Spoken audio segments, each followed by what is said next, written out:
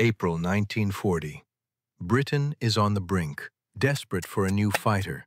But when North American Aviation claims they'll build a better plane in just 120 days, even the British think it's impossible.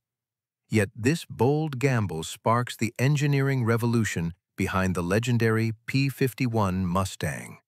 How did a seemingly reckless promise create an absolute masterpiece? And could the fate of the air war really hinge on one radical design? The true story begins with that anxious phone call. A telegram arrives from London, and suddenly North American aviation is at the center of Britain's fight for survival. The British Purchasing Commission, desperate to fill the skies with fighters, asks North American to build the tried-and-true Curtiss P-40 under license. For most companies, this would be a lifeline, a guaranteed wartime contract. But inside the Inglewood plant, President James Dutch Kindleberger and Chief Designer Edgar Schmood see something else, an opportunity to leap ahead. Schmood, an engineer with a gift for clean aerodynamics and bold ideas, listens as the British outline their needs.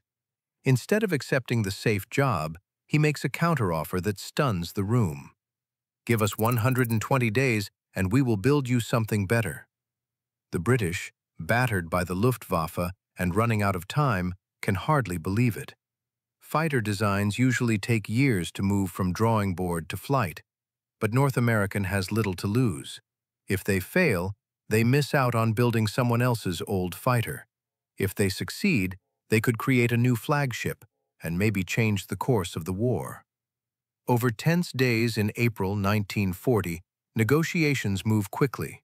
By April 10th, the British agree to take the risk. 2 weeks later, the first design drawings are approved. On May 4th, detailed plans are signed off, and by the end of May, a contract for 320 new fighters is in place. The clock is ticking. Schmood and his team now have just 4 months to turn a blank sheet into Britain's new hope. The doors at North American's Inglewood plant never seem to close that summer. Blueprints become aluminum, aluminum becomes wings, and day shifts blur into night shifts. Engineers and machinists work side by side, skipping sleep, driven by the promise that the impossible can be done. On September 9th, 1940, just 102 days after the contract, an unpainted prototype, the NA-73X, rolls out onto the tarmac. It's missing its engine, but the airframe itself is a statement. A fighter born in a fraction of the time it usually takes. The team cuts months off the schedule by using proven components wherever possible. The Allison V1710 engine, standard U.S. instruments, and .50 caliber machine guns are all off the shelf. But the real leap is in the wing. Schmood and his engineers pore over the latest NACA research, settling on a laminar flow wing with a thickness-to-chord ratio of just 14.5%, far slimmer than any contemporary fighter. Every rivet is flush, every seam smoothed, every surface polished to near perfection. The goal is simple: reduce drag to a level no other fighter can match. On October 26th, test pilot Vance Breeze takes the NA-73X into the air for the first time. The Mustang handles beautifully. The gamble works. With large internal fuel tanks and a remarkably slippery shape, the prototype hints at range and speed no one expected from a fighter built in just over 3 months. But early Mustangs reveal a flaw. At low altitude, they slice through the air with speed and grace. Above 15,000 feet, the Allison engine hits a wall. Its single-stage supercharger can't keep up with thinning air. Power drops sharply. Where the biggest battles are fought, the Mustang struggles to climb or even hold speed. In May 1942, Rolls-Royce engineer Ronald Harker flies an Allison-powered Mustang. He's impressed until he climbs. Harker later writes that the airframe is a marvel, but it needs a 2-stage, 2-speed supercharged engine to unlock its true potential. That observation sets off a chain reaction. On Packard assembly lines in Detroit, American workers build the V-1650 Merlin under license from Rolls-Royce. Producing nearly 1,500 horsepower, it pushes the Mustang to over 440 miles per hour at 30,000 feet, matching or surpassing anything in the sky. But speed isn't the real breakthrough. North American engineers design a fuel system carrying 269 gallons internally. Add two 108-gallon drop tanks, and the Mustang's range stretches to 1,650 miles. For the first time, a fighter can escort bombers from England to Berlin and back.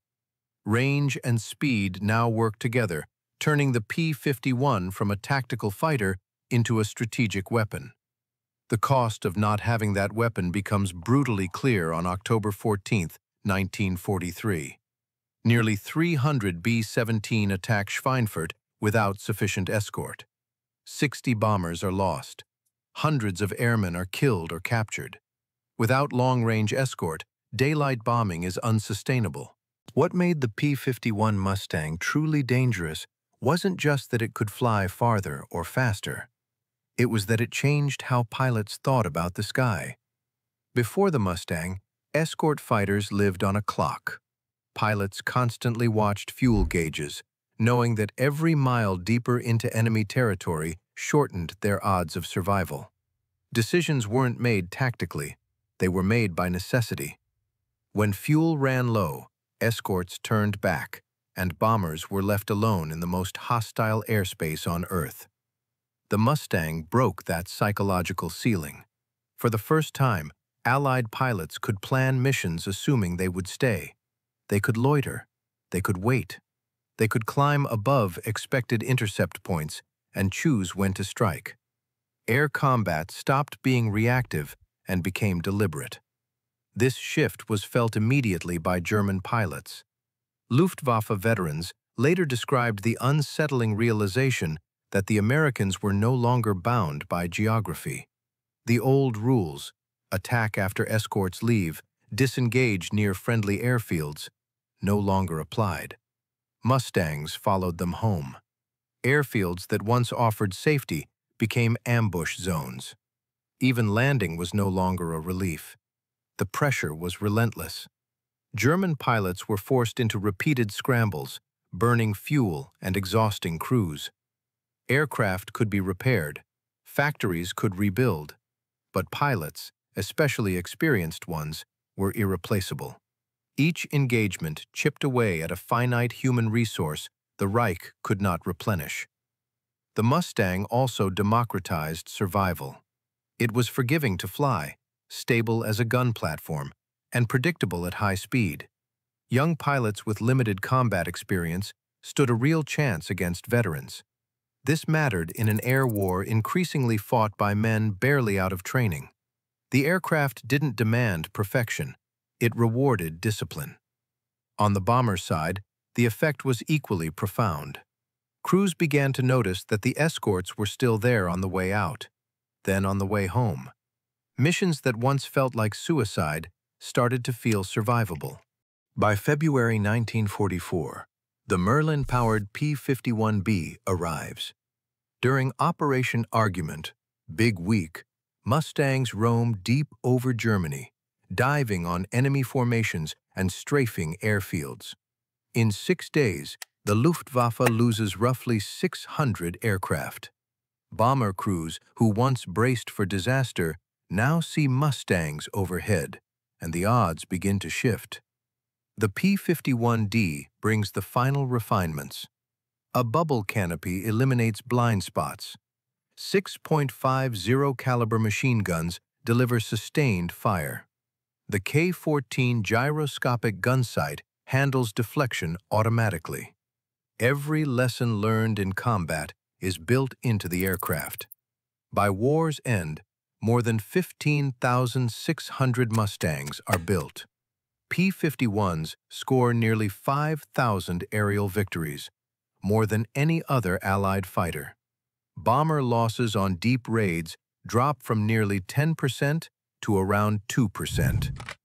After the war, the Mustang continues flying around the world, serving into the 1980s. In Korea, it performs ground attack missions jets cannot. Today, more than 150 remain airworthy. Beyond records and statistics, the Mustang's true legacy is measured in lives saved. It stands as a reminder that true engineering mastery isn't about chasing novelty, but about solving the right problem at exactly the right moment. In a world obsessed with speed, the P-51 Mustang proved that endurance and adaptability win wars and shape history. If you liked this video, don't forget to like and subscribe. Thanks for watching.